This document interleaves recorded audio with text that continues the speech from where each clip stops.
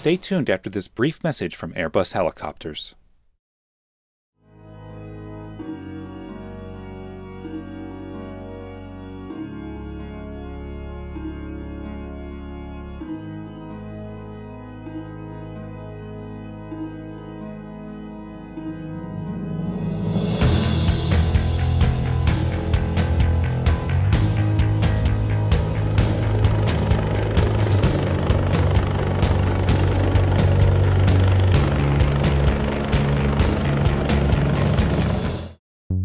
Expo 2015 this year, we've enhanced Garmin Pilot to incorporate some new helicopter features that are tailored to helicopter operators. One of those features includes helicopter route charts for 8 major metropolitan areas in the United States, and also the ability for helicopter operators and also fixed-wing operators to identify the highest obstacle along their route of flight. So if we leave the rich dynamic mapping and transition over to the VFR sectionals, and then overlay the US VFR helicopter charts and pan over to one of the 8 major metropolitan areas. In this case, Houston is a part of those helicopter route charts. And we zoom in here. These route charts incorporate routes that are often flown by helicopter operators in these urban environments.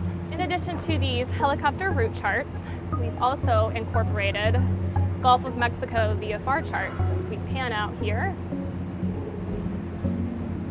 zoom in over the Gulf of Mexico, we can see all those black dots represent those oil drilling platforms. And again, these are for VFR operators. For IFR operators, we also incorporate the Gulf of Mexico IFR charts. Another exclusive feature that Garmin Pilot offers with the latest update is the ability to identify the highest point along a route. If we go into the flight plan page and build a basic flight plan, we're in Orlando now. We'll jump up to the Orlando Sanford Airport here.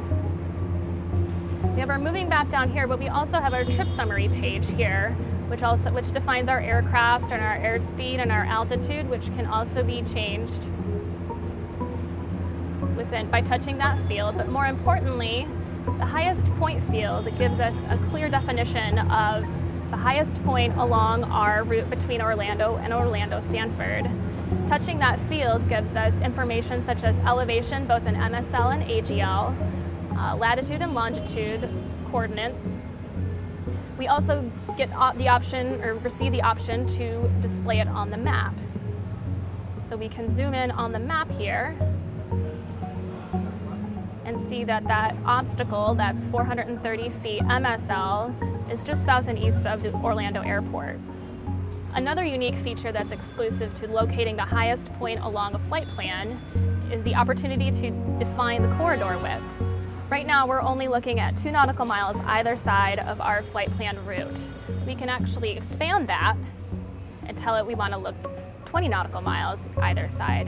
And in doing that, you may have noticed that the altitude field actually turned red, as did the highest point field, which indicates that the highest point along our route is actually more than our planned altitude that we plan to fly.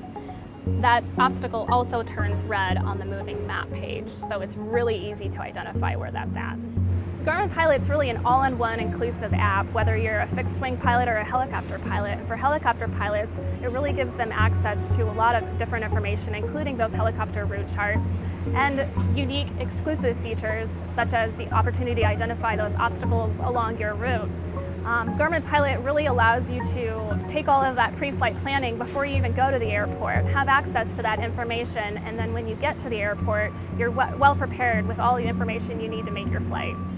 Any customer can go to the Apple iTunes store and download Garmin Pilot free for 30 days, and then at that point they can purchase a subscription starting at $74.99. The Era 795 and 796 will also feature the capability to incorporate helicopter route charts in an April timeframe. The Era 795 and 796 is one of our GPS portables that pilots can incorporate into the aircraft, similar to a tablet.